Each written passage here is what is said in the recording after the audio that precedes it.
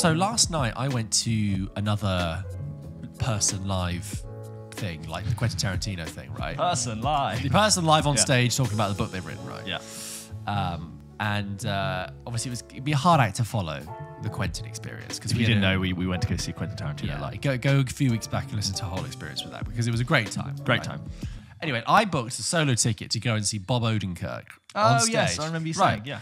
And, you know, I'm a big fan of Better Call Saul, as we know. Yeah. And I like Bob Odenkirk as an actor and as a creative talent. So I thought, yeah, I'm going to go to this. I'm going to do that. Get my free copy of the book and stuff.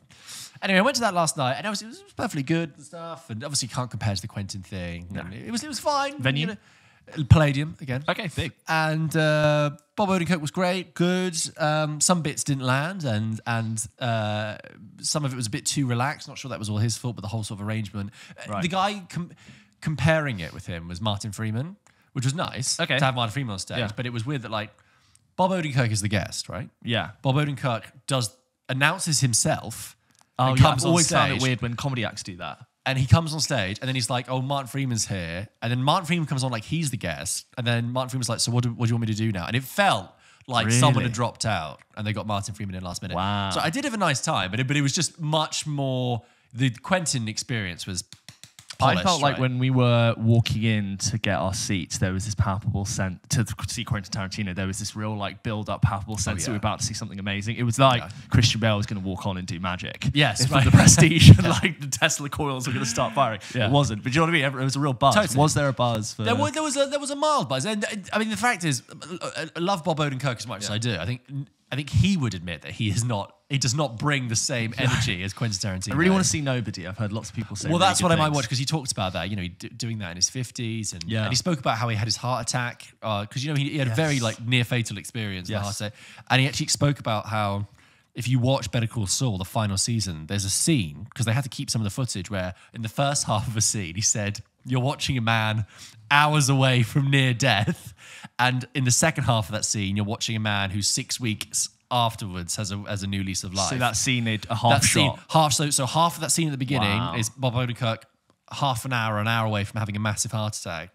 And then the second half of the scene, I can't believe he was back on set 5-6 weeks later. Yeah. Is him with a new lease of life. Anyway, the reason I bring it up though is because they were talking about many things, but one big thing that they talked about a lot is Bob Odenkirk is comedy, you know, and like he did that thing that Americans love to do, and this isn't a criticism necessarily because it was fine in this context, which is valorize stand-up comedy and sketch comedy. They love to kiss the altar and kiss the ring of comedy more than I think British people. Comedy clubs, jobbing, gigging. Comic culture, I think, is so much more of a thing. Britain has a comedy culture, but I mean more. You find Americans more talking about the history of comedy and like, oh, I remember going to see that guy 40 years ago. He was 80s, coming up. man. Listen to any Mark Maron It was a different podcast, and it's time. like, yeah, the fucking clubs, man. I saw CK there when he was a kid. Bo Burnham's impression of Joe Rogan talking about comedy. Right, Man, they would just kill, bro. Yeah, Sam Kissinger back in the 80s, Yeah. man, bro, they didn't give a fuck, Yeah, exactly, bro. right? Yeah. But it was very interesting, and Bob Odenkirk was a writer on SNL. I didn't realize him when he was 25, and he actually wrote some pretty famous sketches that did really well. And he talks about this very... I was unfamiliar with this. Apparently there is a legendary time. This is now, it's become like a thing of myth now that Steven Seagal hosted Saturday Night Live. And it is now known as one of the worst Saturday Night Live hosts and one of the worst moments in television ever to happen, to the point that you can't see it now. There's no record of it online. You cannot find it. And this story came up because Bob Odenkirk and Martin Freeman know each other because they did the TV series of Fargo 10 years ago, right? And he told the story that Jason Sudeikis had a copy of the Seagal tape that kind of does the rounds between SNL members of staff. You know, it's like this, if you get into the club, you can have this. Have a watch, yeah. So Jason Sudeikis gave Bob Odenkirk this disc of Steven Seagal doing SNL, and Martin Freeman him watched it. And the way they described it, it just sounded like just a walking disaster. Yeah. And Bob Odenkirk talks about trying to tell Steven Seagal how to not only act but like understand what comedy was, and Bob Odenkirk saying, he's like, and I was talking to this mass of cells that I think was a human. This wooden block on a stage. He's like, have you ever talked to a rock? That's what talking. And they spoke about, I mean, I wouldn't do it justice at all, but the whole end of that episode of SNL, Steven Seagal had this idea to basically do an action movie in 4 minutes. And Bob Odenkirk was like, as I tell this, it sounds like there's a comedy sketch in there. And congratulations if you find it. But like, and what was great is, of course, Martin Freeman was agreeing with him. He was like, oh yeah, you just have to believe it. And I really want to see that DVD now. I want to make it into the club, rub someone up the right way so they can say, oh, George, come over. I'll show you this Steven Seagal tape. I have a really weird Steven Seagal story that I cannot tell on the podcast, but I may have told you before, but I can't possibly say. I won't even mention it. Huh? No, it's better than that. But I can't tell it on the podcast. I'll tell you afterwards. Oh my God, yeah. I know the story. We can't. No, you cannot tell that story. But he's a weird man who has been in many different places. We would be sued to the end of our lives. I will tell, if this podcast is still going in like 15 years, I'll tell that Steven Seagal story. When we're lawyered up. That is a good story. Yeah, and so protected by immeasurable wealth. Yeah. Sorry, that's really mean, but no, but that's it. We haven't said anything. We know. I will just like to follow up with some AOB, some any other business from housekeeping last week. Housekeeping from last week, because what often happens is we do the show, we talk about stuff, we do the emails, and we've got so many things running through our minds as we do this show. We've got better at keeping things in, but like, you and I will finish, we'll go away, and a day or 2 days later, we'll go, oh, fuck, oh, I thought about it. Yeah. And there's just, things just gather up. It's like when you have an argument and you're like, I should have fucking said that. So, first of all, and thank you to a couple of listeners who wrote in either on Instagram or email or commented on YouTube to point this out. But the scene I had in my head last week, I saw this, with the guy trying to microwave his nuts because he didn't want to have children, was of course Dwight in the US office when Angela's trying to contractually oblige him to procreate. He goes into the break room and he just stands and puts the microwave in his crotch. Really funny. It's great. And it's annoying because we talked about the US office last week. I can't believe I didn't click that. I was just saying this to you before we recorded, but we played that game last week about name 10 movies named after the main character, right? Yes. Yeah. And which did really well. Yeah, did well. Which is great. Did well on socials, which we're happy about. And obviously, I could only name a few in a 30-second And also, in 30 seconds, your brain does not function as if it does when you're not under pressure. I thought it was implied, but obviously you can't say Batman, Superman, etc. because those aren't those people's names. Maybe we would have to be called Bruce Banner. But the movie's not called Bruce Wayne. Yeah. Sorry, Bruce Wayne, not Bruce Banner. Sorry, Bruce Wayne. Just accepting the comments coming. But the comments on these videos, guys, I don't know how many hundreds of people commented this, but they were like, can't believe he didn't say James Bond. What James Bond movie is called? There's not a movie called James Bond. Because when I looked at the comments, there were so, way more than we usually have. And I thought, oh my God, when you look at it, there are so many movies. People are like Shrek, Aladdin. It just went on. Like all the Harry Potters, if you wanted to be boring and answer it that way. But then they were like just answering stuff that wasn't at all a thing. And they would just go, like all those ones. James like, Bond. That's not. No, that's not. I think someone said Power Rangers at one point, and I was like, that's not a name. That's not a name. That's not the people's names. Anyway, that was a bit of an annoying bit of housekeeping. And last of all, I don't think those people listen to the full episode. No, of course they don't. They're not the pulpets or the kitchenettes or whatever we're going for. What do we... Guys, if you're listening, you're the core. You are the core. You are the core group. Welcome. And last of all, an email last week, or might have been the week before, asked us about best guest appearances in TV shows. Yeah. That was it. It was last week because they were talking about James Spader in The Office. I don't have a dedicated answer, but if anyone's ever watched Broad City, did you watch Broad City? Yeah, I've seen not all of it. I've seen most of it. Yeah, I binged that in early 21 lockdown. Yeah. And it was fine, but the more I watched it, the less I liked it, the less funny it got, I think. It's better if you were high. Yeah. Did you, I just found, it got to the point where I was like, you two would never be friends. Because one of you, Abby's like, I sympathize with, and like I find Abby funnier and more tragic than Alana. Alana is not a real person. No, Alana is she's completely unhinged, and just people like Alana's the funny one. I'm like, no, she's Abby, not. I don't want an episode. I don't want to watch an episode about Alana shaving her feet into a bottle of. Anyway, I digress. But what amazed me about Broad City, for a small show that was set in New York and stuff, is the amount of cameos from celeb. Every single, I'm talking like big A-listers turning up playing homeless people, doing that. You know, Steve Buscemi, Melissa Leo. I mean, there's on. Yeah, it's kind of actors you ask for favors. Hey, I'm doing this really like quirky, off the wall comedy. Whoopi Goldberg. We're in New York, like just a day filming. Do you mind? It's one of those kind of things. Yeah, but I was like, holy shit! There's like, if you want a load of famous people to turn up in cameos, Broad City is the one. There are a couple of good episodes of Broad City, I will say. The one where they have to get to the wedding and it's like all the trains are cancelled, you know, and like they're running from Penn Station to yes, I remember. Anyway, good stuff. That is my Any Other Business. And also, James didn't know what AOB meant. No, he was like... That's how I know you're a freelancer. Yeah. And I work in the corporate lingo. Doesn't... I mean, I know some of it, but AOB, I was like... What's AOB? Area of the building?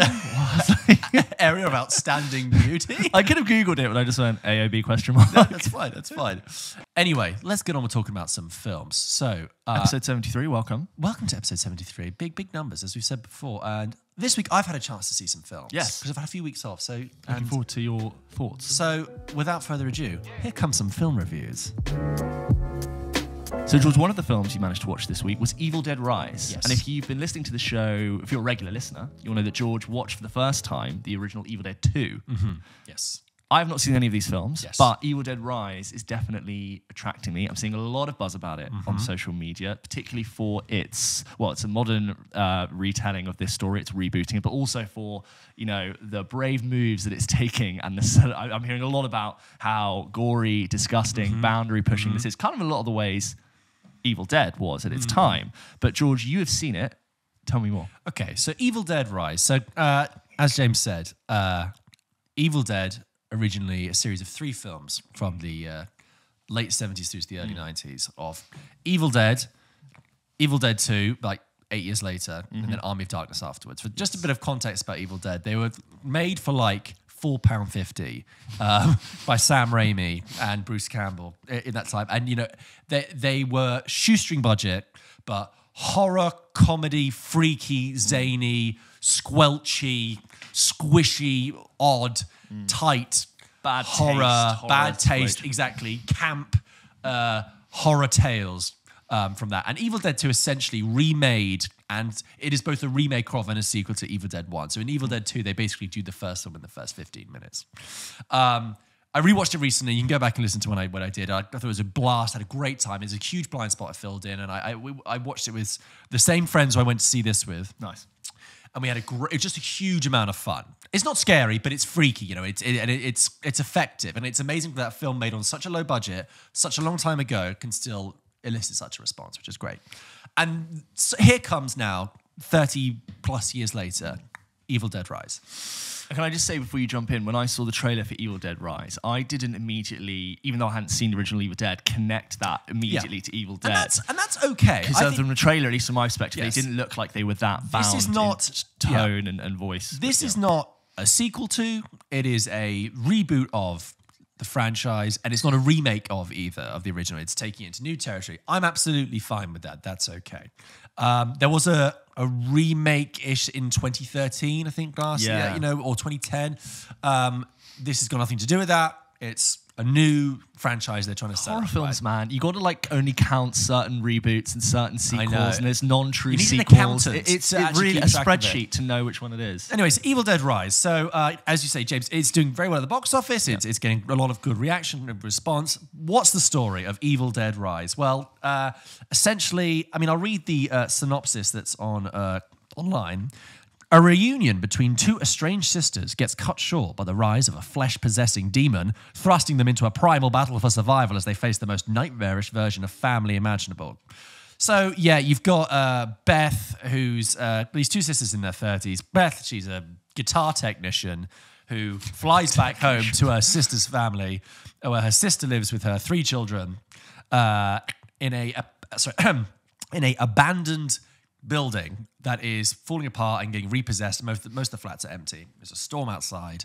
It's very sort of horror-filled. And Beth, who's the guitar technician, is pregnant, and she's just found out. And Ellie who's got the 3 children. Her husband's left her, and they haven't really spoken. And they have this sort of chat. The film opens actually separately. It begins in the forest, in a cabin. by the lake, and you're like, great. I mean, Evil Dead territory, which is how the original is. And the first 10 minutes, very serviceable in terms of this film. And then you cut, and it says 1 day earlier. 1 day earlier. Ooh, in media res. Okay. And we're going back to this completely different story with different characters. And yes, so the sisters are there during this storm, during this build. They're in this dilapidated building. The kids go out. They're downstairs in the car park. There's a huge earthquake. And also, can I say, I mean, this isn't a spoiler, but like this does actually take quite a while. It does take its time to happen. This is a 90-minute movie. It takes its sweet-ass time to get there. Earthquake happens. A hole opens up in the car park floor. Danny, the son, pops down, has a look in there. There's an old abandoned bank vault and an altar, and with a religious iconography. What does he find? He finds in the altar, in the hole that's been ruptured by the earthquake, the Book of the Dead, which is the thing from Evil Dead, as anyone knows. And what does he do with the book?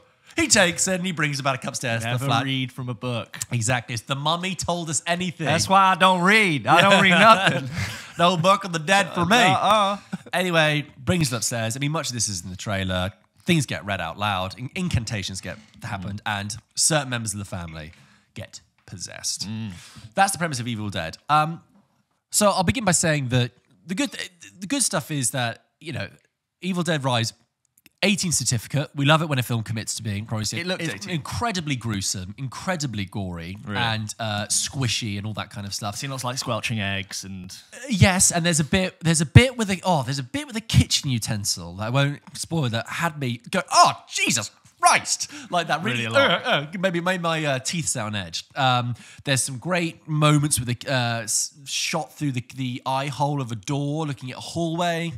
I think the Ellie, who's the mother who gets possessed, is very committed, and it's great. And there's some playful modernizations of the film. Begins with the spirit. The Evil Dead has the spirit. You never see the spirit, but it's POV rushing through the forest, very famous, and that's kind of played on at the beginning, and that's great. And I think if you're going for horror moments, if you're going for blood and vomit and all that kind of stuff, you'll get it. Yeah. My thing with Evil Dead Rise is it's a bit of a shame because I've seen lots of positive things about it. I don't know how helpful it is that how recently I've seen Evil Dead 2. I will say that. Okay. Because when I watched Evil Dead Rise, which is only a 93, 96-minute film, right? Mm-hmm.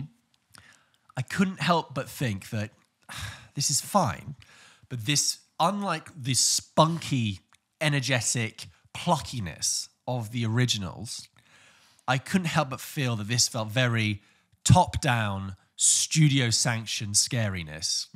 That the longer it went on, the more generic it felt. Is it scary? No. You described it as grotesque. And it's gruesome, but it's not scary, no. Yeah. Its beats and the way it performs itself is just very familiar to any modern horror film, actually, which is a shame. Yeah. Because The Evil Dead is such a spicy ingredient, such a spicy IP, so freaky, so potent. I think the film really doesn't know how much to lean into that or not. Now, I'm not saying that I need the film to be a carbon copy of the original. I'm not saying it needs to be bound by the original, but it's more that it doesn't almost seem to understand how much it wants to be an Evil Dead movie. So that's what I mean. If you go into this and think if you took Evil Dead off the title, it's fine. It's okay, but it's a bit slow, and there's some other issues I get onto.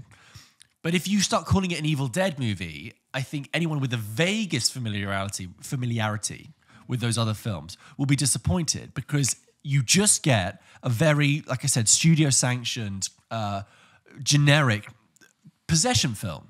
It's just, halfway through I was just like, I could just be watching any Exorcist film right now. Anything. There's nothing. Which in the last 15 years that have been huge, of course. And I think the biggest issue with me with that kind of over generic studio sanctionness is the pacing. And the pacing I found just so annoying. I'm not talking about the way it kind of barrels through. That's fine. I mean, if anyone's seen Evil Dead 2, it just like races on. I'm not talking about that. I'm talking about how any time there is action or when the film really clicks into gear in this setting, I should say that the whole film is basically in this apartment block. In the same way that you've switched a isolated cabin in the woods for a dilapidated apartment building, and that is where the film is set. So it's a restrained setting. But by doing that, But by doing that, you want there to be the action to be quick and relentless and like to kick into gears. And when there's a lot of build up, as there should be in a horror film, but when like the moments happen, every single moment of action or every single scare is cut in half and slowed down to be quiet, quiet, bang. Yeah. Quiet, quiet, bang. And it was like hearing the same joke over and over again. Quiet, quiet, bang is the thing that Mark Kermode's pointed out about how modern horror works. But like, you'll have a thing where like something... there's a moment where they put the mother in the bathtub because she's burning up and they don't know what's wrong with her. And then like the bubbles start to go a bit crazy. So everyone stands back and looks at the bubbles. And then it goes...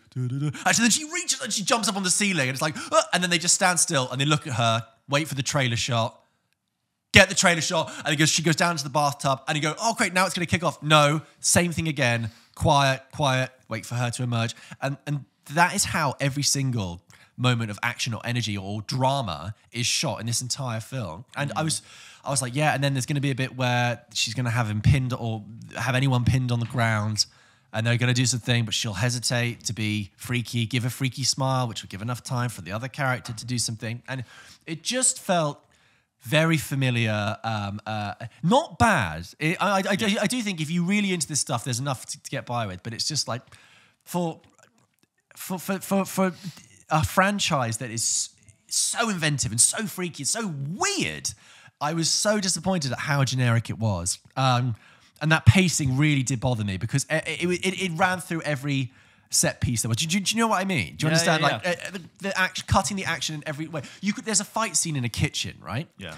And I was like, let's go for it. But every 2 seconds, the fighting would stop for the person to look at the scary thing to go like, ha, and then it to resume and then stop. And like, I felt the momentum stopping. And like, it reminds me of A Quiet Place, which is not a horror film, I know, not really. But you've got kudos for it. Yeah. Absolutely. But the middle section of A Quiet Place, I remember just being absolutely relentless. It's isolated to the farm, single location. Yeah. And it's like, you've got to get the thing that's over there, but then something's making a noise over here. And then the great... Baby's coming.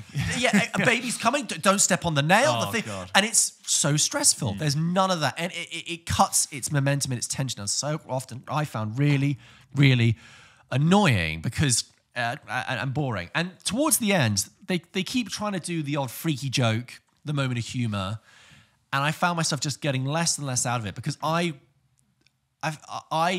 became less certain of what the film was wanting to do. When it was trying to be funny, I was like, but I don't know if you do want to be funny. I can't tell if you're trying to scare me because I don't know, because I felt the film was indecisive about how much of an Evil Dead film it wanted to be. I mean, do you know what was really weird? Of the four of us that saw it, we were really split down the middle. I've heard positive reviews. My two friends I saw it with thought it was a tight 90-minute, good amount of gore and stuff. But me and my other friend, we thought the same thing. Generic, flaccid, not entertaining, really. Just if you've seen a modern horror film, you've kind of seen this other stuff, just with added blood, right? So it got me also thinking recently about... it reminded me when we talked about Scream 6 about a month ago, right? They are actually an interesting comparison because they're both belated sequel reboots to an established horror franchise and a horror franchise that is smart and witty and playful. And Scream 6 worked, which is not perfect. It's not that, it's not that good. But like Scream 6 had a much better understanding of what a Scream film should be, of what that franchise should be. And I remember that first 15 minutes of Scream 6 being like, okay, these guys get it. They know what a Scream film is. I'm in safe hands. But just throughout Evil Dead, I just kept thinking, you're not certain of what an Evil Dead film is. You don't know how much to lean into it is. And I came away thinking, I think Evil Dead is like a lightning in a bottle. It only worked when it was made for like 2p by Sam Raimi in the woods with his mates. It's not the same thing. Putting a camera on the back of a plank of wood and running it through that energy, that kind of alchemy really shaped that film. And when it's studio sanctioned and given 20 times the budget and put in a spreadsheet, bells and whistles, it doesn't have the same ring. So I think it's kind of limited. Not bad, gruesome enough, decent enough, not scary, not really funny. I don't need it to be funny, but not really that fun. Like I don't go into, if I get on a roller coaster to go around a scary house, a haunted house at the theme park, right? I don't expect to laugh, but I expect to have fun. Yeah. I expect to be thrilled. Nothing thrilled me in this. And it just also reminded me that how much that Barbarian for us is like the high watermark. Yeah. What a horror film can do. And I know that horror. Yeah, because I still think back to Barbarian. I think it scared me. It was fun and it was funny And clever. and clever. You know, it doesn't have to be. Not all horror films have to be a laugh out loud. But I had fun. I came out thinking that was enjoyable, and I just didn't get that with this. So it's all right, but evil meh size. You know, it's interesting hearing your thoughts about it because, again, when I saw the trailer, I couldn't really place it as a modern horror, and I was wondering what pocket it would sit in. You touched on it, but it's like we have had such a, from the late noughties and especially in the 2010s, the resurgence of safe horror that felt very consolidated. You had the birth of the Insidious, Conjuring, Annabelle verses with their number of sequels. In parallel, you had the explosion of Paranormal Activity, right? Yeah. And I think you could definitely, and even Sinister, right? You could definitely say that from the beginning, people were excited by that horror. And it was quiet and bang. And I think in the beginning, that was very exciting and it was high budget and it felt modern, right? But I noticed, I mean, anyone who's watched this film, I think they definitely got worse and their ideas became tired, but you started to predict when the scary bits would happen. And I know a lot of people would watch sequels 2 or 3 to some of these films, be like, oh, I just don't like scary movies. And I go, well, yeah, if I snuck up behind you with a balloon and popped it next to your ear, you'd be scared. But there's nothing clever about doing that just because I played the loudest sound I could. So it's interesting to see that I feel like, I mean, it's still going, but you do have films like Barbarian, and as you said, Scream 6 is very good. And I'm wondering if you take the Evil Dead name from something that, from what you've said, sounds like it's completely different to what it once was, but they've thought, well, let's just keep the IP and bring it forward in some way. So that is interesting to hear that it's not as much that. I think it's about quite. I'm not saying that horror films can't have bits that jump out and scare you. No, Give me of a jump course. scare. That's fine. Hey, remember, best jump scare of all time, Mulholland Drive. Oh yeah. I also think, just to clarify for listeners, the Quiet Bang thing, which Mark Como just and probably still does talk about on his show, it's something that he talked about with Nigel Floyd, who's another British film critic. And when you say sneak up behind you with a balloon and pop it, Nigel Floyd called that cattle prod cinema. Yeah. It's a film tasing you, provoking you to jump every time, but you're not actually getting scared. It's not the idea that's scary, it's just the sensation. Do you remember last week when I told you about A Ghost Story? Yeah. A Ghost Story is an not... idea that sticks with you. Is purely works on an idea level. It's not a horror film. It's the other end of the spectrum, sorry. And in the same way that I also saw someone write once that like a comedy film isn't allowed to tickle you. Yeah. So you can't just do quiet bang. It's cheap. It's a trick. It's like someone walking slowly towards me from It Follows is an idea that's forever scary to me. Yes. It never screamed in my face. It's just slow walking. It's an idea. Right. Well, there you go, guys. I mean, I have noticed people having slightly differing opinions on this film. So I would love to hear if you agree with George or if you don't. As always, send in your thoughts to hello@pulpkitchenpodcast.com. We read them out on the show. If you enjoyed it, I'm glad you got something out of it. Yeah. Maybe it's just me. Maybe I shouldn't have seen Evil Dead 2 so recently. That's my problem. Yeah, maybe it's like the attachment of what that was is informing what you maybe think. for most I people, do kind of believe you. Yeah, thank you. Anyway, let us know. So I know we've just reviewed one of the big film releases this week, but I also sometimes like to take the opportunity in that context to actually review a much smaller film that's getting very limited viewing probably and might pass people by, and that is a new British debut film called Kindling. Kindling is a film set in the summer in England, about 5 friends, one last summer. 4 friends return home because one of them, Sid, the main character, has cancer. And he's had cancer, he's been diagnosed for 3 years, and this is coming up on his 3rd year. The film begins with him realizing that it's been 3 years since he received his diagnosis. And there's this, it's not stated, but there's this sort of element in the air of, okay, a sense of purpose. There's a reason the friends have come back together. There's an awareness that this summer might be very meaningful and that it might be the last one potentially of Sid, depending on his illness. He lives at home with his parents, played by Tara Fitzgerald and Jeff Bell, and in this friendship dynamic, he's supported by one of his close friends who kind of supervises him and looks after him, and it's kind of like sort of has come to an agreement with the parents as like a surrogate to be like, well, the parents will give him some space, obviously, as a young man, but one of his friends will kind of accompany him along the way. And he's got these 3 other friends as well.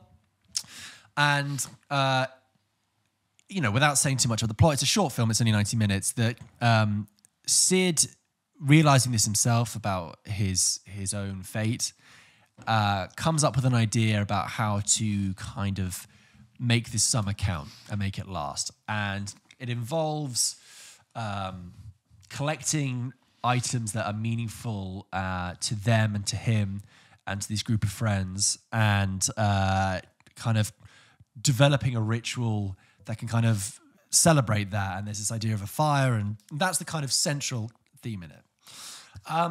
I always find it really interesting when I watch debut films, and there is this kind of energy that you get from them, because despite their flaws, you do find something in there, and it stays with you in a way that films that have been pressed through the system don't. And it's like when we talked about that film The Strays a few months ago, that's the thing I had with that. Full of ideas, also very flawed, but I kind of, something about that kind of sparky freshness stays with you. Right? The thing is with Kindling is that on the surface of it, you'd be forgiven if you were slightly trepidatious with the territory, because going into this with the whole territory of one last summer, let's get the gang together, let's go find some objects, bucolic, beautiful British summertime, kids riding bicycles and running through fields of wheat. There's a hint of cliche there. There's the element of cliche in its premise. And, also when you watch a film like this, you think it is really hard to write teenagers. Yeah. It is because obviously most films about teenage life and youth are made by people who are 10, 20 years older. And to get that right is so difficult. But what I was really touched by and what I liked about Kindling is that the film is made with such sensitivity and such emotional confidence in its story that it keeps it completely on an even keel and really sees you through. Of course, there are moments of dialogue that you might think, and there's like a meet cute between him and this girl in town that you're like, okay, that's very movie-like and stuff, but that's fine. It doesn't matter, because the heart of this film is so well-intentioned and accomplished that, like I said, it keeps it well-balanced. And crucially, the film knows when to be understated. The film knows when not to state too much. And I think that is its one of its key skills. Because with this kind of territory, you could either tip over into being sentimental, melodrama. It's a difficult thing to balance when you're trying to deal with happy friendship and also this sadness and tragedy. The bittersweet, it's hard to do. And I thought the film really did give it an even keel. There are moments with the best parts of the film for me really worked with the parents. They're particularly with the relationship with his dad. Just a really well-observed dynamic of how parents are living with a child who they love to death, but love in a way that's complicated because they how that conflicts with their care. And the mother feels this role of, she doesn't want to have to keep telling people off for doing things with him, but she wants to make sure he looks after his health. And the dad takes a slightly different opinion. Well, no, he needs to be relaxed. But there are moments of particularly with the father that are observed that are so moving and really touching. Like, I really believe that's not only a very male thing to happen, it's a very father thing to happen. I just knew that was really touching. It's nice to see male friendship depicted in a warm, supportive, emotionally intelligent way that isn't destructive. Quite rare. It is quite rare. And sort of like the image of like a pack of 5 British blokes redeemed from being yobbish or something like that. Yeah. And so it's, like I said, it might pass people by, but I know it's coming. It's in cinemas now, but it's also getting released on digital platforms, and I think might be making an appearance in the BBC later this year. I think if you do get if you want to see what if you want to see a new debut British film, and you want something that's interesting, but is taking story, a story that you might feel familiar with, but kind of deepening it emotionally. I think Kindling is one to watch. It's a really. I finished it by thinking, that was. I stuck with that all the way. That was really emotionally confident, and I look forward to seeing where the director takes the emotional intelligence and passion from that onto their next work. It was based off a short film from like 10 years ago with George Mackay from 1917, and it's taken them years to put it together. And solid stuff. I like seeing these films come through. Anyway, it's out in cinemas and it's available on digital platforms too. And I think if you are just interested in seeing a debut British film from a new filmmaker that is emotionally competent and looks beautiful as well. One thing I really found interesting is that there are moments that because it's so British.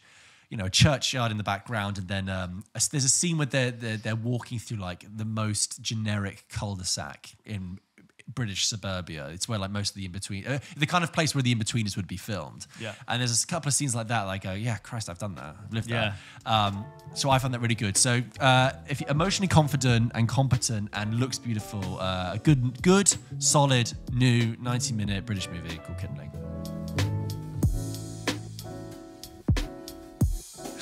Heading into emails, just like every single episode, we go through the emails that you guys sent to hello@pulpkitchenpodcast.com. You said that like a weather person. I did. Heading into the emails now, we're going to get a strong reply from this person. I've about noticed this so film. much how everything that we say is just copying broadcasting that we've been exposed to in James radio. there with a familiar opinion. And as always, you can call us till 0794 917 4964. Yeah, but there's a reason to, because obviously it's clear. It's the equivalent of like copywriting. It's just there's a reason words are arranged in a certain way. It's the rise as we present information and the falling as we draw it. You're doing it more than we actually do it. Yeah, of course. Yeah.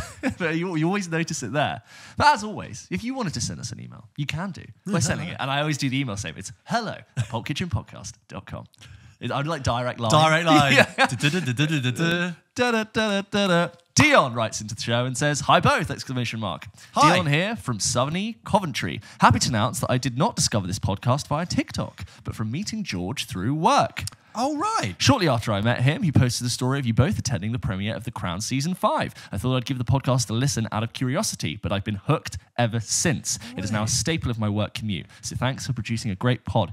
We're addictive. Okay. We're a one in. Dion, great. So, this is amazing. Love it. This is amazing because, like, I saw that come in. I was like, you're just like you didn't have to. That's the thing. There was no obligation. No, you could have just given it. But you're hooked. Yeah. Guys, follow us on Instagram. We're like MSG. We get into people's bloodstream. Crack. What does Dion have to say? Keep going. Dion says, I've really enjoyed how you both discuss and dissect all of the different aspects of what makes a good film. And I particularly enjoyed moments when you've discussed cinematography.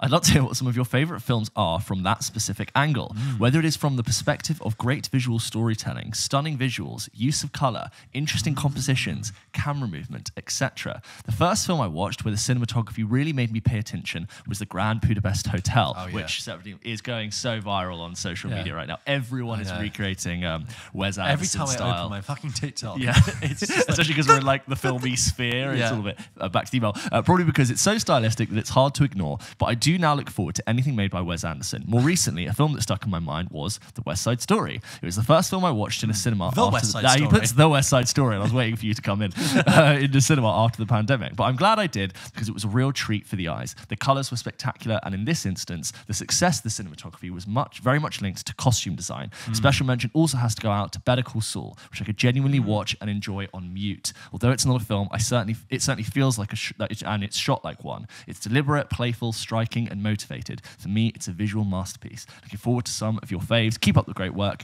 Dion. P.S. I've also thought of a new game if you'd be interested. I wonder if it would work. Instead of guessing the film from the cast, you could guess the actor from the films they've been in. Yes, did we do that once? I think we did try that once. But Dion, thank you for your email. That's a really great email. Dion, that is mad that you listen. I'm so pleased that you do. Dion is a very good, very accomplished filmmaker in his own right, and I've had the pleasure of working with him a couple of times, and it is an honor to have you listen to our show, Dion. So thank you. I did not force him to listen, just for the record.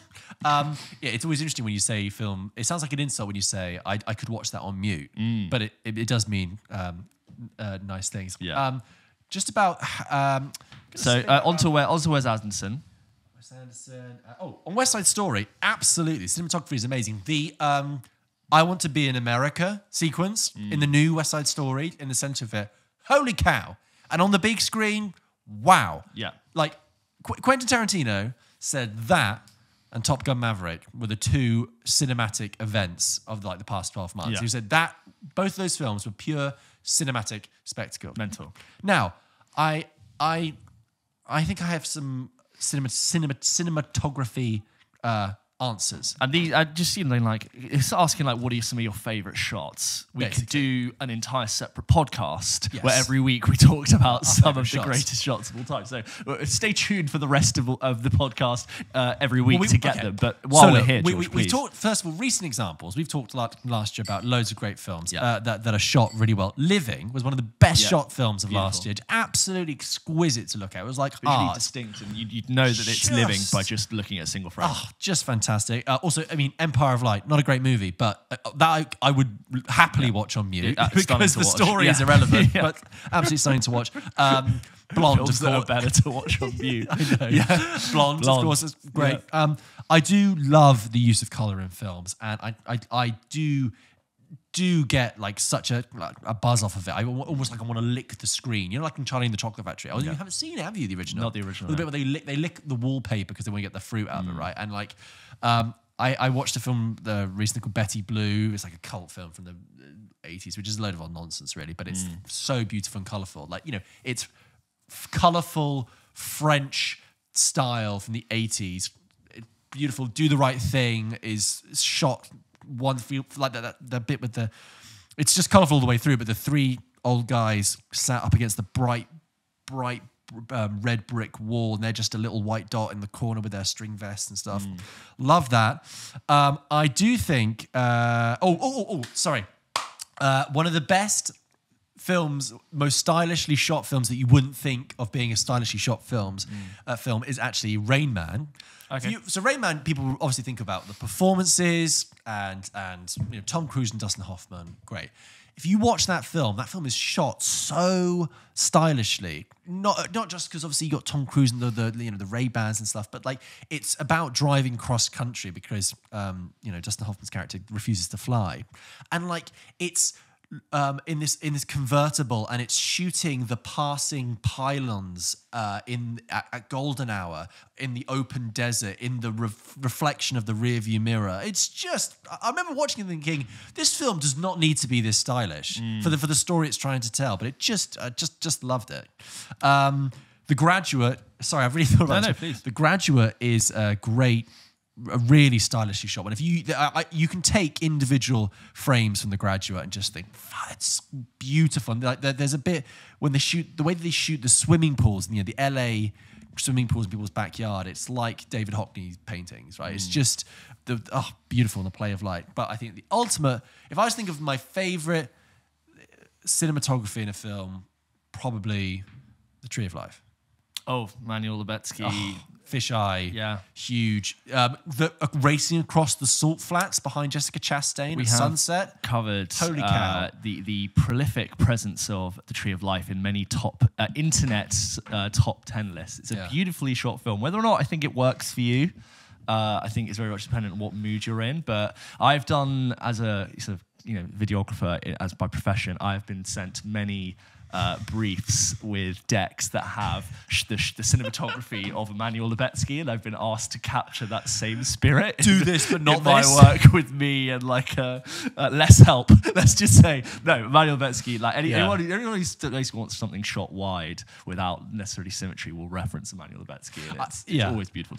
Sorry, can I just say, like I've been building a list of films that I find cinematographically interesting on my phone for a while. So this is is why this is so timely. I was like, oh yeah, I'm actually going to use this. Yeah, I mean, like, James, you'll know that, like, when I'm talking about a film, I'll often talk. I try to do my best now. There's a great website called Shot on What, and it tells you if you do know what it is. It's the camera they shoot it on, all the lenses they used, the cinematographer, and you can Google not all films, but a lot of films, and it will tell you how it was shot. And I'm doing my best to look into now whether or not the film was shot on spherical lenses, anamorphic lenses, whether it was shot on Kodak film or if it was shot digitally, if it's using like the Arri Super 35 or if it's shot on full frame and large format. I'm really trying to learn more about what having, if you shoot something on 15 by 70 mil film does to the effect of your shot and why that changes if you shoot, 35 mil.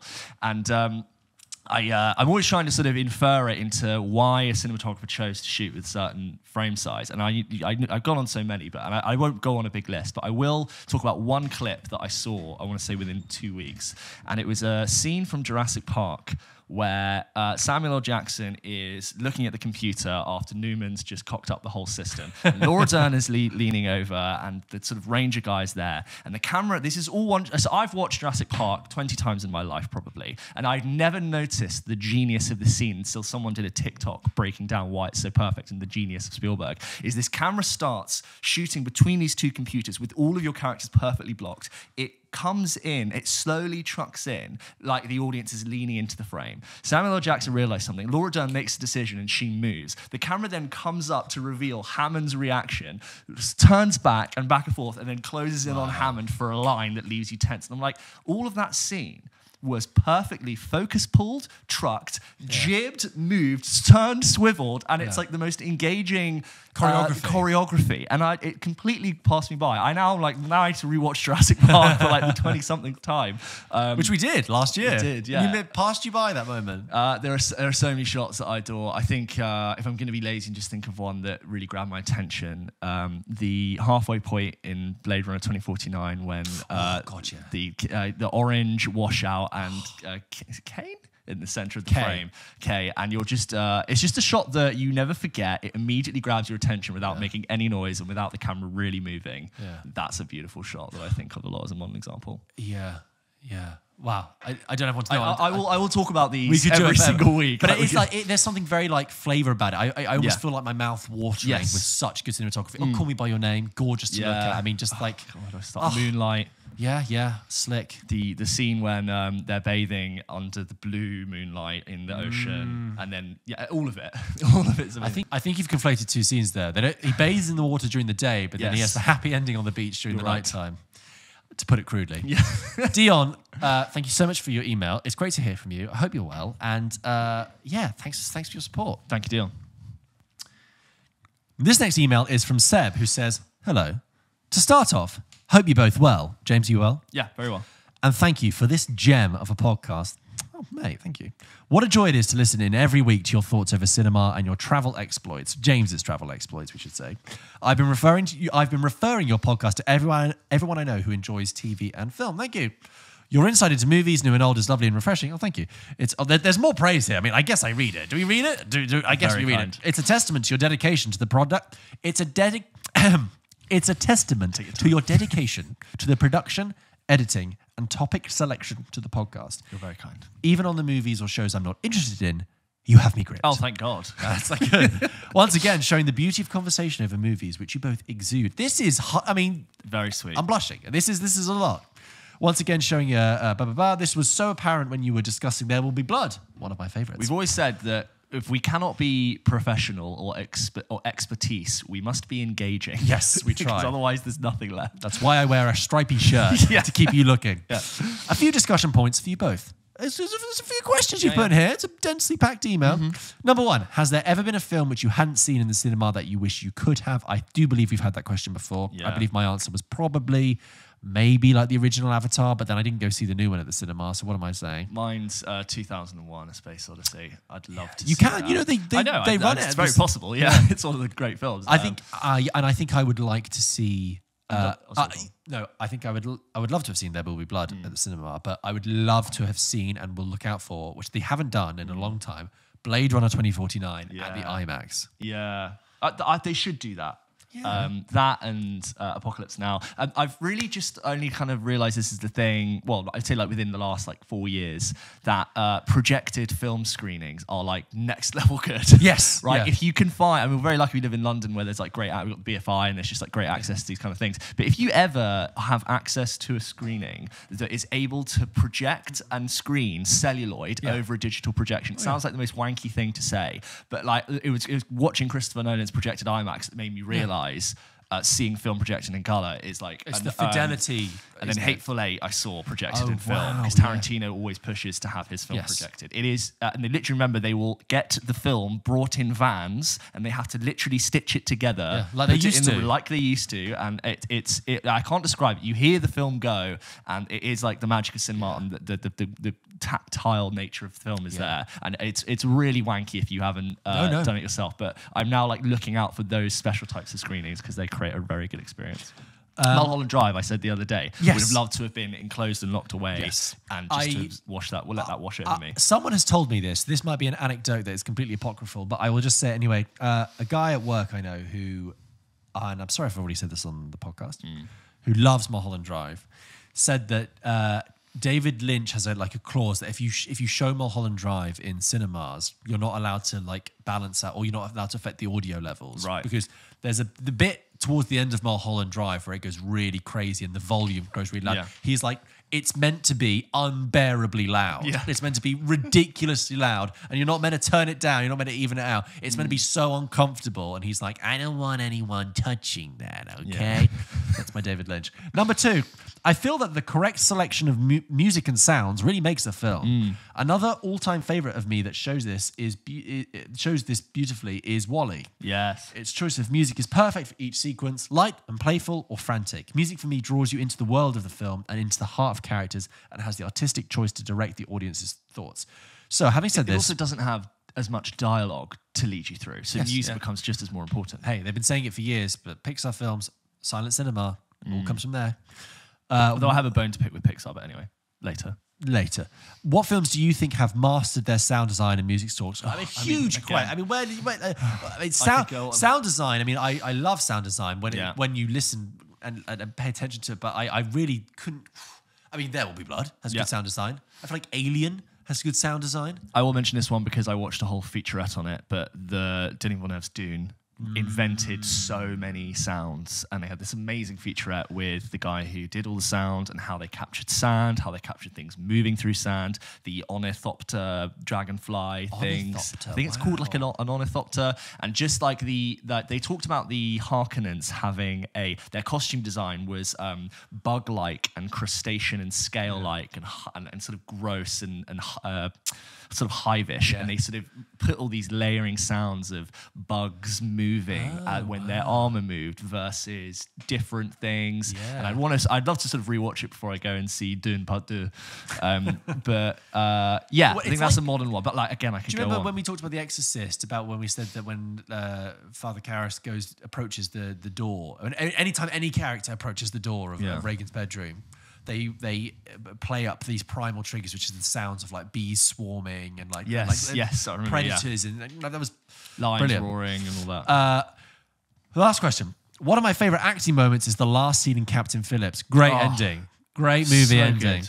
Tom Hanks' acting performance alongside the military medics that I believe were real US serving medics was just so believable for its show of relief, freedom, safety, and pure exhaustion. I think that's one of Tom Hanks's best ever scenes. Yes. So good. If you haven't seen it, and hopefully you've seen the film. It's not my blood. It's not my blood. Yeah. God. Okay. I have pain here. What moments like this stand out? What moments like this? I know. Sorry, we did not do that justice at all. Not my blood. I have pain here. Maybe cut it. What moments like this stand out for you, either in a scene or an entire performance? Okay, James, I'm going to try and read through the lines there. Great acting performances. No. A single acting moment in a film, like a scene, like a moment you go, that's great. For me, I talked about There Will Be Blood. I can't. I got to put that aside. But not far off. Phantom Thread. I do remember the scene where he orders breakfast at the cafe. He just does something when he realizes that he finds Alma interesting, and he sort of does this sort of like cute like look in his eyes, and I just found it so effortless and so brilliant. And that was the moment in the film I just thought, oh, I'm going to just sink into this and let this magic work. He is on another level. I love that performance in that. James, any others? Nothing's coming to mind because I have so many. But, it's really annoying. I do like the idea of looking for the small moments, the small things that happen in performances. Give me a second. It'll probably come back to us in a week or two, so you haven't heard the end of this. Now, Seb, sorry, no, I will give one. In the original Matrix, when Agent Smith is interrogating Morpheus, he's got the little bits in his brain and they're trying to hack into his brain to get the codes. And Hugo Weaving does this amazing monologue where he talks about, obviously he's like a sentient AI in a human body. And he delivers this softly spoken, quiet, but incredibly captivating reason as to why he does what he does. And he looks at him like, this place, this zoo, this reality, whatever you want to call it, I can't stand it. It's the smell. Yeah. And he has this like disdain for organic being, for human, for mistake, for organic. And it's a wonderful, rapturing scene, and then he gets No, I agree. Also, the one that I just came out to me, which I did deliver astoundingly last year, is Gary Oldman's performance in Leon. Yes, I remember you saying. You did the whole scene. It was fantastic. I was there watching it like this. Every single part of that scene when he does the raid in Leon, he talks about classical music, I adore. It's really over the top. Phillips, fantastic. Seb, then you give us a suggestion for a film quiz, but in the interest of time, because we have answered 3 questions there. I like that. We will get back to that. We will get back to that. And thank you everyone who's sending game recommendations. We did do a call out and people are sending them, which is really cool. Next up is from Ant, who writes in and says, hi both. First of all, I just want to say I love the podcast. It's now become a favourite of mine and has helped me through some tough times, so thank you. Podcasts can really do that. Yes. When your mind is occupied, you just go into it and it's like listening to some friends having a conversation. So, Ant, that's really kind. You're more than welcome. I've never written into a podcast before or any show for that matter. But This is pride of place. I'm impressed. Welcome in with a big hug. When I heard James's review of Mulholland Drive, I felt I had to, as in my opinion, it is one of, if not the greatest film ever made. Well, there you go. Like didn't I say people will you can listen on the audio feeds to my watching the first time of Mulholland Drive. But yeah, I said this film has a stickiness. People have regarded it as some of the highest film of all time. People have also not got it. Yeah. It's not worked for some people. Ant goes on to say, the thing that left the deepest impression on me is that the film is unnerving throughout, as James mentioned, but you can never quite put your finger on why. This is very true. The first half an hour looks like it's just a regular story playing out, but everything just seems slightly off. You're aware of something not being quite right, but you can't quite work out what it is. For me, films reach another level when your experience of watching the film mirrors the experience of the characters within it. I like that. That's very true. That's very good. The disorientation, fear, and confusion felt by the viewer is the same as that of the main character, Betty, as reality slowly creeps in as her dream unravels throughout the movie. This creates another dimension to the viewing experience that makes it so special. Roger Ebert wrote a review of this film, and I thought that his ending paragraph summed it up perfectly. Quote, "This is a movie to surrender yourself to. If you require logic, see something else. Mulholland Drive works directly on the emotions, like music. Individual scenes play well by themselves, as they do in dreams, but they don't connect in a way that makes sense. Again, like dreams. The way you know the movie is over is that it ends. And then you tell a friend, I saw the weirdest movie last night, just like you tell them you had the weirdest dream. Thank you again for making a podcast, and I hope you both continue for many years to come." And thank you so much. Thank you Beautiful so much. email. Beautiful email. It's all about subconscious. You look at that and you go, that's a subconscious trail of thought. I will go watch it, and I'll try and watch it in the cinema, because then you feel more bound to get through. Let me know. I'll come with. I have a theory, by the way, just to massively interject here. I realise that if you have a film on your watch list that you're struggling to get to, the film that kind of sits there, you think, I want to watch it, but I don't know when's a good time. I'm talking, for me, it's a lot of my criterions. It's Stalker. It's Yee Yee. I don't know when to sit down and watch these 3-hour, oblique, 40-year-old foreign films. I'll do Stalker with you when you do it, I realised the best thing to do, watch it in the morning. Yes. If you watch it in the morning, you've got a sharper brain, you've got much more patience, and when you finish it, which you ultimately will, it'll sit with you the rest of the day. You have the rest of your day, and you feel like you've completed something. Don't put it off for the evening when you're tired and other stuff gets in the way. If you watch it in the morning, oh my God. And I realized that the other day when I watched something, and now it's opened. It's like I've discovered a whole period of time that I can use to break through these really big films. more ready for it. Guys, if you didn't know, we did talk about There Will Be Blood. We looked back and we did Mulholland Drive. We like doing little jumps back if you guys enjoy them too. So do check them out if you want to hear our thoughts on those. This next email is from Tahar, who says, "Hello, James and George. It's your favourite Pakistani student studying in London back again. Pakistani Who correspondent. wrote in about Joyland. Yes. This time I had a question about cinema snacks. Interesting. I haven't been able to catch up on your entire back catalogue yet, so sorry if you've already answered this, but with you guys talking about how Quentin Tarantino would feel about food in cinema and watching films. You guys were talking about how Quentin Tarantino would feel about food in the cinema and watching films while I, Tahar, was fasting during Ramadan. I've been thinking about how much having something to snack on during a film impacts my experience to it. Having to watch a couple of films now without anything to snack on because of Ramadan, I do feel myself noticing the time of the film much more. With snacks, I feel like I can ease into a film, and so the first 30 minutes doesn't really feel that long, but without them, I'm more aware that a film has already passed the 30 minutes, which is usually the point at which I start developing my initial thoughts on the film. I wanted to know your guys' opinions on how snacks in a cinema impact your viewing experience. Additionally, being a broke student, I always bring in my own snacks, which have ranged from burgers. Sorry, we're going to cover all snacks. Burgers, pizza, popcorn, nachos, M&Ms, and even an apple or an orange. Oh, even an apple or an orange. I wanted to know, what are your favorite cinema snacks? I'd have to say, Odeon's nachos are a current favorite of mine when I do splash out a bit more. Keep up the great work. I love your guys' more laid-back approach to talking about films and a sense of community you foster. It feels like hearing your mates who enjoy films as much as you do, instead of a critic detached from most people. Keep slaying, Tahar. Thank you for your email. Hold on. On snacks, Max writes into the show and says, "Hi, PULP Kitchen, huge fan of the show. And you guys, I wanted to know, what do you guys eat when you're in the cinema? I'm not overly health conscious, but I find the idea of eating a bucket of sugary popcorn a bit overindulgent sometimes. Interested to hear both of your outtakes. Okay. All the best." Max, look, Max, we've not covered cinema snacks, but it's a big part of the experience. Tahar, I have to say, and I'm really sorry, I respect your opinion and I love your emails, but I not only do not eat snacks in the cinema, I am actually quite anti-snacks in the cinema. I remember being at the Prince. I'm going to hear you out. Well, I've heard this, but yeah, go on. Well, no, okay, first of all, it's very distracting. I will tolerate popcorn. Yeah. I have a friend. Popcorn's the loudest, most cumbersome. No, nachos are loud. Nachos are loud. And rustling in a bag of, sweets. That's bad. Revels, whatever. Yeah. I have a friend who has popcorn when we go. He eats it mostly during the trailers, and he eats it when it's during the film very quietly, very politely, and I barely notice it. And I say to him, I'm like, I really respect how you eat your popcorn during that.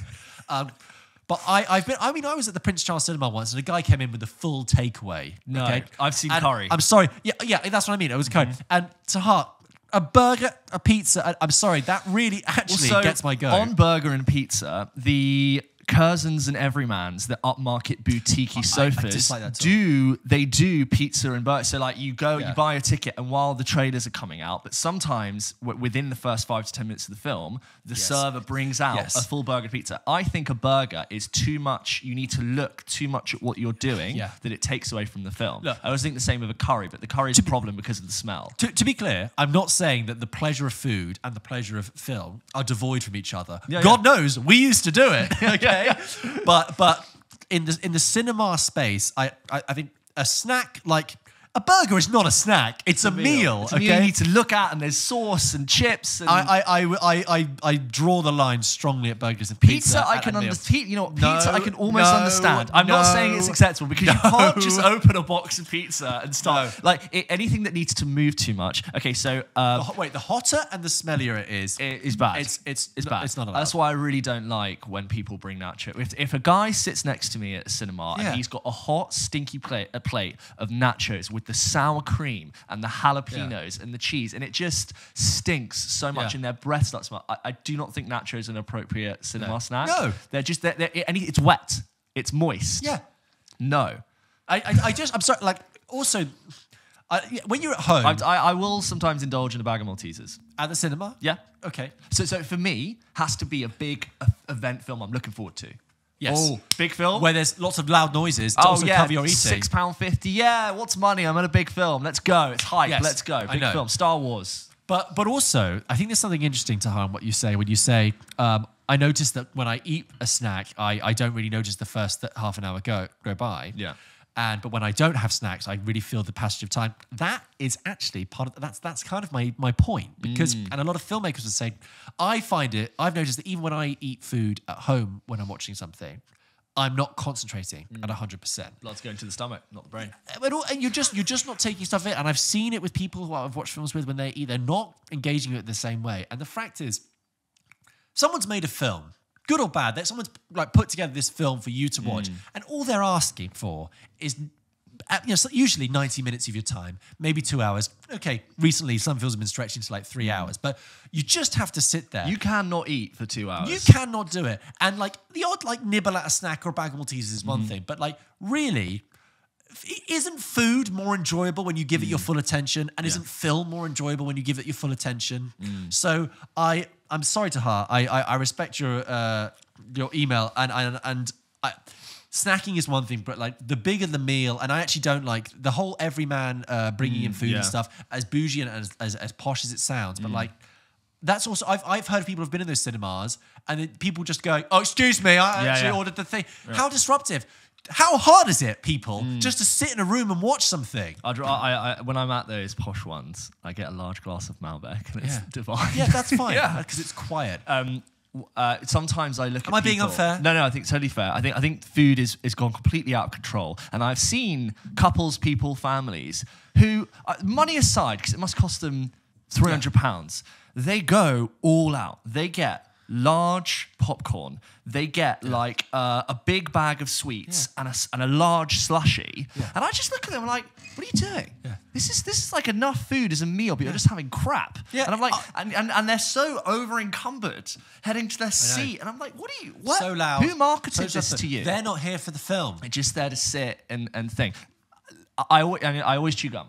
That's what I always have. You are a gum chewer. That's fine. That's quiet. I'm a gum chewer. If anyone follows, Mark Kermode and Simon Mayo, they had the whole code of conduct, and they used to say that you can't eat anything that is louder than a bread roll with like a ham filling or something like that. Yeah, that's fair. And do everyone a favor, please. If you have brought food and it is like a packet of minstrels or like a Tang Fast sticks, during the ads, open them when no one cares. And then have them open on your lap ready so that your hand can go in without rustling the pack. Don't not rustle. Don't when the film starts go. Have you got the thing? Oh, I've worked at a cinema. I've seen the stuff that goes into the nacho sauce and the nachos and the popcorns and stuff. Oh yeah, I can only imagine. And the drinks machine. That's why I go to the cinema with a glass of water. Okay. And don't drink too much because then you have to pee. Well, exactly, guys. Getting back to a more positive point, but I'm so glad we covered this. We've not done it. Film is film. There are films that this is going to be stretching the metaphor a bit, but there are films that I've seen that have felt so good afterwards that you've enjoyed so much. It feels as nourishing as a good meal. Yeah. Why disrupt that with this other thing on the side? Give a film your full attention. Go for dinner Things afterwards. like a bit of gum, a little bit of popcorn are fairly unintrusive. As long as I'm not blowing bubbles. Yeah, exactly. Just then, you know what? Have that. Watch your film, and then afterwards, go and get a nice burger, some pizza with the person you saw it with, or even on your own, and give that food your full amount of time as you're thinking about the film. But thank you, Taha. We're always up for a debate. Well, there you go, guys. That was a little bit of food etiquette. I don't think we got the most animated about that we have in a while. I think you're a bit more anti-food than me. Sorry. But no, I think no pun intended. Fair. It's personal taste. There you go. This next one is from Saf and Harrison, who write a co-authored email. One hand on one half of the keyboard and one hand on the other. Hi guys, Saf here. Can I start by saying, and I hope this doesn't come across as creepy, I'm pretty sure I am your #1 fan. Oh really? I read that creepy. We love that claim. Pretty sure. After seeing you guys on TikTok a couple of months ago and heading over to YouTube and Spotify, I have now watched every single episode more than twice. Another more than twice. Get it. This is like a 3 times over. We're in your blood. Saf I love that. And Harrison, if this is the 3rd time you're listening to this, thank you. Points. I salute you. And if this is like the 2nd, you're like, God, I've got to go all the way back. 17. Yeah. Wow. Thank you. Even the early stuff. Even the early shit, the bootlegs. But yeah, the rough ones. You know what's really sad? If you look at the thumbnails, we have aged. It's like, I notice I'm like, yeah.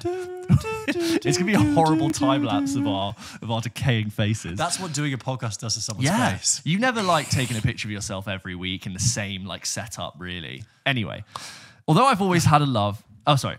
More than twice. Me and my fiance make an evening out of every new episode and watch together. I love it. In the era when there is so much stuff to watch, we are the prime content choice for you, Let's look Saf. at them and freak them out. Here you are, you're watching us. This is your evening. Do you like make your food and sit down with it? Oh, yeah. I love you're it. sitting comfortably. We're in your living room. Oh, is it? I'm picturing living room. They Put us got on the big laptop TV. in bed. Could be laptop in bed Or bed in front of a TV. with the laptop linked to it. Maybe. Whichever way you're watching this. They might be like hugging with the phone. It's a bit too close. A bit too examining. Either way, What are you doing? George and I are with you. Although I've always had a love for film and TV, you guys have really sparked a deeper interest and made me fall back in love with cinema. Oh, great. I watched a lot of films as a teenager, but as I've gotten older, my anxiety can have a strange effect on my movie choices, often causing me to turn to comfort films and safe films, or rewatching sitcoms. Oh, that's very typical, right? Yeah. Everyone, just the Straight comfort on of a sitcom, and rarely trying anything new. But listening to your podcast has got me excited about new films I hadn't seen, and films that are out of my comfort zone. I recently watched The Northman, which is a perfect example of the kind of film I would never have given the chance to before. But listening to you guys talk about it made me interested and intrigued. It made me feel like I could. I mean, can I just say, that is a film to burst your comfort zone. Yeah, Like, yeah. That doesn't it's hold there. back. It's out there. It's safe to say my partner is very happy as I'm watching more things he wants to see as well, instead of just reruns of Paddington 2 and New Girl. Hey. Not bad. Not bad. Not bad Paddington 2. choices, yeah. Nothing wrong. New Girl. Anyway, No, sorry. I better just clarify. New Girl, fine. Yeah. Goes downhill, but yeah. Comfortable, cozy, Oh, totally. brightly lit. Yeah. Has its moments. Great you're cast. in and you're sort there. of. Anyway, the reason it took me so long to email is because I wanted to think of a good question. Me and my fiance were watching you guys the other day, and talking about Titanic, and he said he would love to see a remake of Titanic, but as a horror. Later, we Googled this to find it has actually been done, but looks terrible. It got us thinking, and we wondered, what are some films you guys think would make an interesting remake in another genre? One more thing. I recently re-listened to the episode where you guys spoke about There Will Be Blood. I've only seen it once and found it long and boring, and like I didn't see what everyone else was on about. But after hearing George say that it got better and better the more times he watched it, I'm going to give it another go with fresh eyes and my newfound love for film. Thanks again for all the amazing content you put out there. We are loving every single episode. You guys are now my comfort show. We've replaced New Girl. Fuck you, Zoe Deschanel. Zoe Deschanel. Zoe Deschanel. Shit. I just did the classic. Am I tough enough? Hell yeah, I'm tough enough.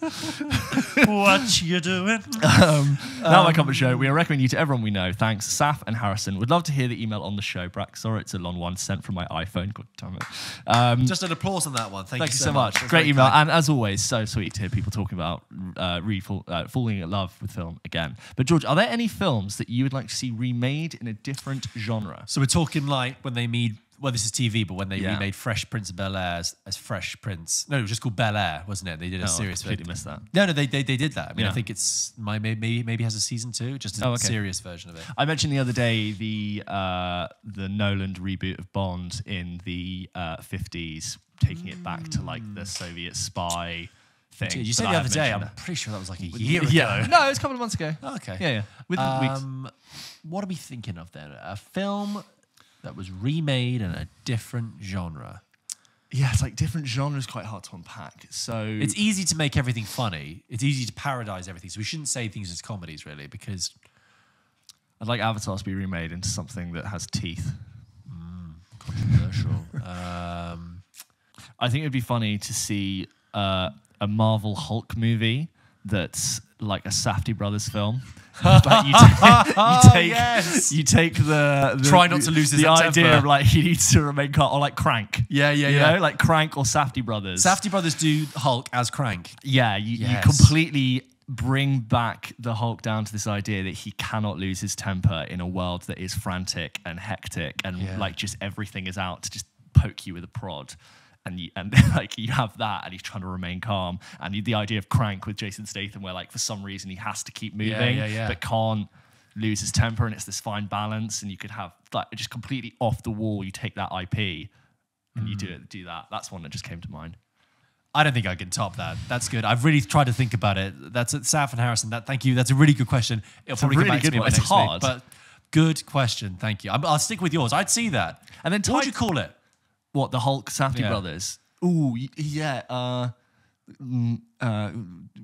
Calm Gamma. Something about Gamma. Like Gamma. Gamma Ray. Gamma guy. Gamma guy. Gamma guy. Hey, you Gamma guy. Hey, don't talk to me like that. I can lose my temper. And everyone's like shouting at him, you got the good thing, all right, you got the Tuesday, Gamma. I'll get you money Tuesday. Yeah. KG, I got the He opal. walks through like the Avengers campus, like Cap's like asking him for shit, and he's like, I can't right now. Yeah. Tony's like, hey man, we gotta go do the, hey, we gotta look at the That's got a little green. Yeah, Ultron. Brilliant. Anyway, thank you very much. Guys, thank you so much for sending in your emails. As always, send them into hello@pulpkitchenpodcast.com. We love to read them out on the show. As always, we have more than we can read out, so we will try to get to them next week. But that's all. Let's move on to the games. As always, guys, we're going to end this episode with some games. I've got 2 rounds of games for you, James, picking up on our miscellaneous rounds that we've been playing. Okay. So, James, Yes. the first round is this. Can you, in 30 seconds, name 7 movies with numbers in the title, no sequels allowed? Okay. Go. 12 Angry Men. Yep. The Sixth Sense. Yep. 6th number. Okay, whatever. 7. Yes. The Taking of Pelham 1, 2, 3. Sure. Let's do Shrek 2. No. Let's go 12 Angry Men. You said 12 that. Years You a Slave. started with 12 Angry Men. 12 Years a Slave. 7. What? Is that a movie? No. 3, 2, Damn it! What is it? Stop. Okay, first of all, you said 12 Angry Men twice. Doesn't count. I meant 12 Years a 6 Slave. isn't a number. It's not 6. You could have said 7 Samurai, The Hateful Eight, Magnificent 7, 2 weeks notice. So because it's spelt sixth. Yeah, but it's not a It number. needs to be- 6th is the It's 6th of something. Yeah, you're right. Okay. You could have had 30, Yeah, I mean now is 30 infinite days time. of Yeah, night. I could do 13 going on 30. We could go for it. that would have been 2 maybe. Yeah, that would have been 2. Panama 1, 2, Okay. 3. Taking the Panama. Yeah, I that's don't know so why niche, that but is that's so one- niche. With John Travolta. Who else is in that? And I don't know, but it's a remake of a 70s film with the same name. Whew. Okay. Second round. Can you name in 30 seconds 7 movies with a place in the title? Go. Okay, Paris, I Love You. New York Minute. No, that's not a movie. Yeah, it is with the Olsen twins. Really? Yeah. I stand corrected. Made in Manhattan. Yes. Okay. Oklahoma. Mississippi burning. Yes. Sin City. No, it's not a real No. place. Fear and Loathing in Las Vegas. Yes. Got 2 seconds. more. Shit. Let's go for Time. That's really hard. Sweet Home Alabama. Yeah, that's a good one. Chicago. Oh yeah, that's good. Yeah, From Russia with Love. yeah, that would work. London Has Fallen. Yeah, Leaving Las Vegas. I know you already did Las Vegas, but Yeah. yeah, and more and beyond. I started thinking of like films with great locations. And I'm like, but that's all films have locations. Yeah, all James. films Get have that out of your locations, head. yeah. And I'm like, well, that's 4 seconds gone. Anyway, Loved it. those were the 2 games I have for you this week, James. Thank you That's so put us much. through the ringer. Guys, thank you so much for listening to this episode. If you've made it here, you're our biggest fans. Thank you so much for listening to this episode of Pulp Kitchen. Don't forget, we post new episodes of the show every single Wednesday.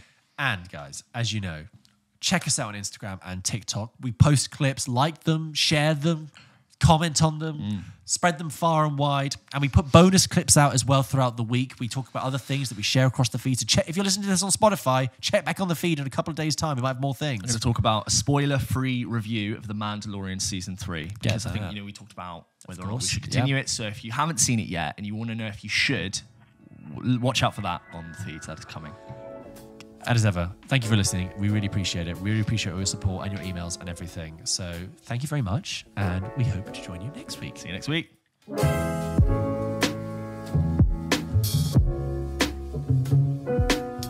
Yeah.